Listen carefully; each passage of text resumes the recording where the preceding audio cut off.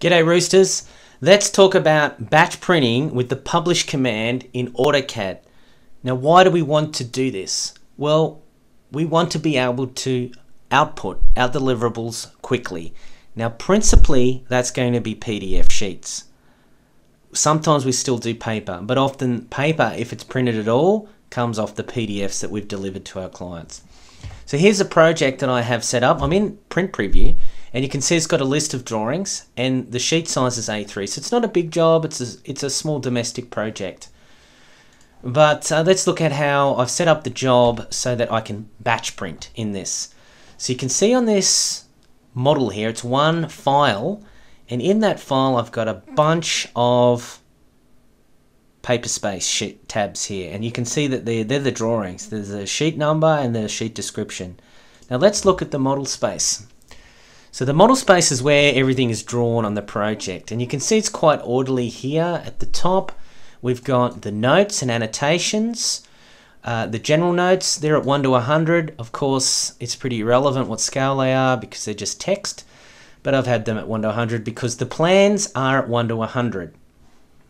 And then I've got details, and you can see that there's a bunch of different groupings that I've got here. I've got footings and shorings together. I've got concrete stairs and columns and walls together. I have got steel details. I've got some slab on ground details, and I've got the pool details down the bottom. So everything's drawn 1 to 1, but the text height's different depending on the scale. So you can see that text there, it's suitably scaled to work at 1 to 100, and this text, which is smaller than that last one, is suitably scaled to be at 1 to 20. So the output in the paper space all comes out the same height, though relatively.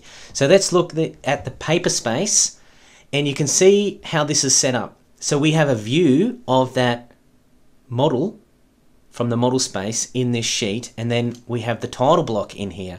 Now if I delete the viewport of that model, you can see that only the title block is in the sheet for this project. So now if I go batch print, and before I do that, so that's the publish command, of course, you have to have a good page setup. So type in page setup and you can see what I've done here. Now this is set up in my drawing template, so I never have to set this. This is already permanently set up. But I've got a few of my favorite ones in here. So I've got A1 to A3, which is a 50% reduction. If I want to print A1 drawings out as paper to my A3 printer, I can do that, and it's 50% scale reduction. I've got the A1 PDF there as well, and I have the A3 and a B1. So the main things that you use, the go-to is the PDFs. They're the ones that everyone wants. You can output those, deliver them to the client. They can put them up on their web management tools, whatever they're using. They can see them on their phones, they can see them on their computers, they can see them on their iPads, etc. So if I modify that page setup, you can see how it's set up. I use CTP in AutoCAD, so color equals align thickness, so that's set up. I've got DWG to PDF, you can see it's A3, and critically the scale's 1 to 1. Now if I measure in across the top of this sheet here in paper space, you can do a sensibility check. See it's 403? Well, that's within a cut sheet size of an A3 sheet. How can you find a cut sheet size? Well, I recommend going to Google and just typing that in, and you'll probably find it pretty easily. So but I like to use blog.draftsperson.net. Now, I think if I just type in cut sheet size, yeah, standard paper sizes. Yes, so here's a good article from blog.draftsperson.net /standard paper sizes. It gives you the cut sheet sizes of metric ISO sheets. So A3 is 297 millimeters high and 420 wide. Fun fact, all of the A series sheets in metric are based on an AO sheet of 1 square meter size at the ratio of 1 to 2 based on those dimensions. So there is some thought behind it. So with so now I'm back in my paper space. So remember I saw that cut sheet in here as over 400. So we know that it was 420, and that's 403. So that fits within the cut sheet size. So we know it's going to come out right. Now let's publish that. So we'll publish that now. So as you notice there, I did that quickly, but by default it just opened what was in what I'd already had open. Now I deleted the model space because I'm only printing from paper space. So I'll grab all of those sheets that I want to print and I'll select A3 PDF. The output is already set up and it's going to use the page setup that I have in that sheet. So that's going to go off now and print in the background, and that'll take a little while to output. You can see there's a little icon here that says job in progress. Now while that's outputting, I'll show you a couple of other tricks. Let's open sample 2 now. So I've got sample 1 and sample 2 open. Now sample 2 is a completely different project. It's thousands of kilometers away from that other project. So actually it's the structure in this is completely different. This is timber framed, it's very different. But it's a similar setup in principle. We've got general notes, plans and details, and everything's in model space. And then in paper space, it's almost the same.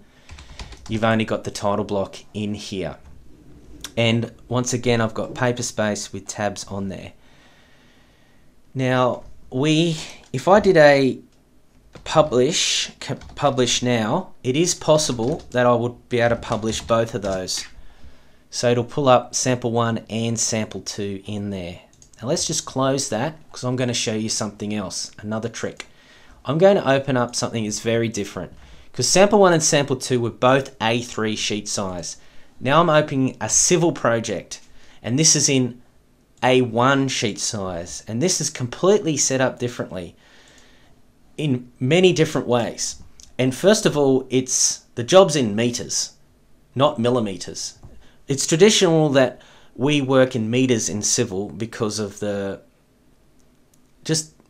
large amount of data we have to work with, and often things are easier to read. You can imagine if that says 76 meters, you could have 76,000 there. So it just makes it easier to read. 75.8 meters. So you can see those contours are 200 millimeters or 0.2 meters apart from each other. So this is a very steep site. And this is a tight compacted design. So this is a civil 3D job. It has a surface model, feature lines, points, etc., point groups, and there's a model there. Now in the paper space, this is where I do it a bit different in civil projects, is I have a lot of annotation in paper space.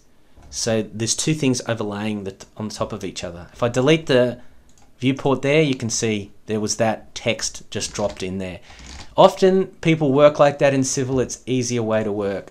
One little trick I do in civil too is these retaining wall details are from my structural standard set and they're drawn in millimeters. Now if I click on that, you can see that is an XREF, an external reference. So if I open that XREF, it's in millimeters. It's easier to edit smaller objects in millimeters. So I've left that in millimeters, but I've imported it into a civil job in meters, and I can still print it out accurately and to scale. So now I've got 1, 2, 3 samples open. Now I'm going to run the publish command again, and you'll notice it's just going to grab everything that I've got open now. I can add other sheets from drawings that aren't open. Now what I'm going to do here to show you something that's different is I'm going to delete all of sample 1 because I've already printing that, and I'm going to delete sample 2 model space because we don't print from model space, and I'm going to delete sample 3 model space. Now what I'm going to do here is sample 2, just imagine sample 2 actually didn't have the A3 PDF setup in it. And I just realized that now I've run the publish command. What you can do is grab all of that, click this button here and go to import and click on file sample 1. You know that the correct page setup's in there, and you get this option. You can use imported. So I'm going to use imported A3 PDF on that one. Now this one, sample 3, it's an A1 sheet size. So that's double the size of an A3, twice as big. So I'm just going to click this one, A1 PDF, because I know it's set up. So you can print 2 different sheet sizes at the same time with this method. So that's definitely making things faster. And see that error message, which I knew was going to happen. And the reason for that is because the previous plot has not completed. And that was just spitting out, this icon here was just spitting out a little piece of paper at the top to show it's running, and it looks like it's stopped now. So if I go to my output folder, yeah, so S602 was my last sheet. So that one just finished. So if I ran it now, it'll work. Yep, we're getting a little traction going on there, so that's starting to output.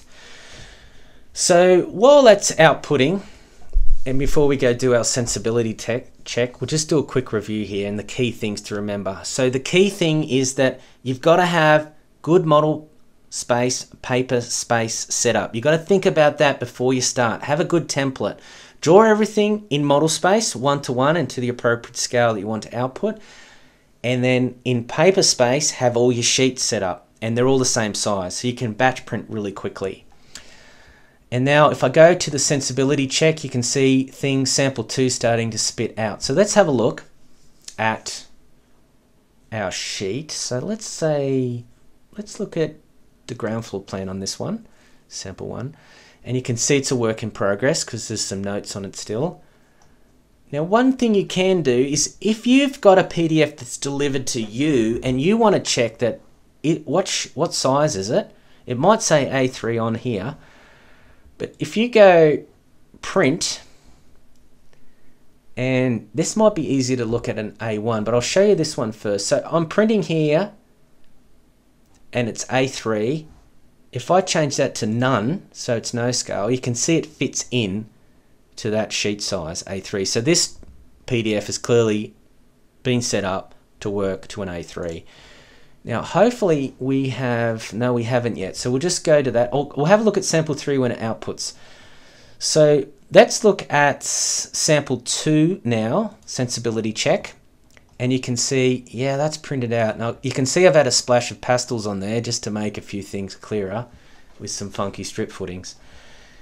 Now in the PDF too, I have, and in the drawing, I've got labeled over on the left hand side here an A3 sheet and a print reduction bar.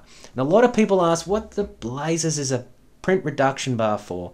Well, the purpose of that is when you print it out, a PDF to an A3 piece of paper, it's easy to print it wrong. And what I mean by that is that you can easily have it fit to printer margins instead of none, which will give you a slight change in the print scale. It might print it out at, instead of a 1:100 in A3, it might be 1:96 at A3.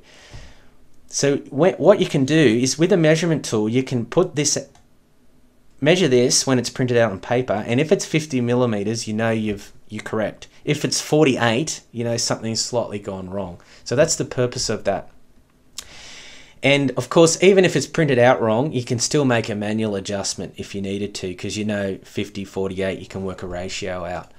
So you can see now that the sample 3's been output. So let's have a look at the plan there, the busy plan, and you can see that one's looking good too. So that's worked. And once again, we can check it by doing this. So it's printing to paper, A3, fit to margins. If I say none, you can see now clearly that that drawing does not fit on an A3. So it's not designed for an A3. It's an A1 sheet in this case. So look what we've done here. In that short amount of time, is it 42 total items? 42? No, 37. 37 files have been easily batch printed because we've had a good page setup, we've had a good model space, paper space setup, and we can quickly produce drawings very quickly. And then the last thing that you might want to do, though you probably keep these single files, is you can download one of those free simple PDF merge tools, and you could merge the PDFs into sets if you wanted to do that.